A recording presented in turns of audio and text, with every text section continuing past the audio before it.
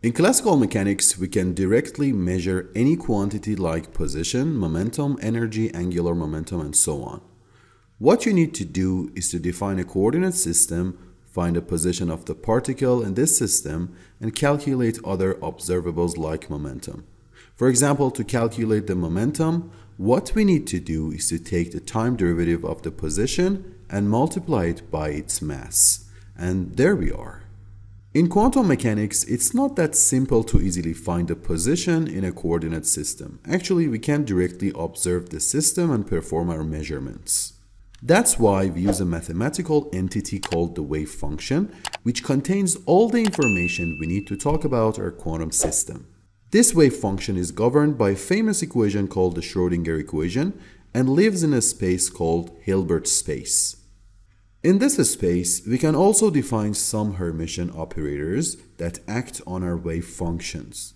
The act of measurement causes the wave function to collapse, and for some identically prepared systems, the result is different.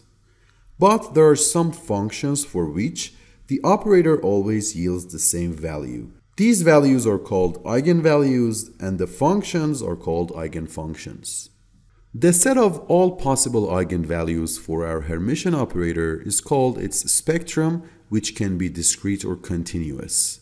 The interesting thing is that we can write the wave function of the particle as a linear combination of these eigenvectors.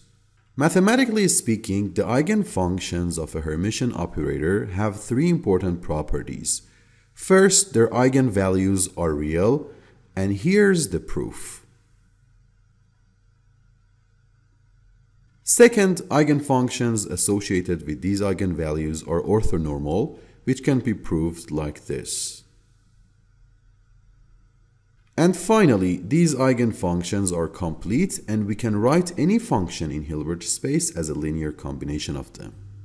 As an example, suppose that we want to find different energies that a quantum system can be in. What we need to do is to calculate this equation, this eigenvalue equation, and find the possible eigenvalues and eigenfunctions.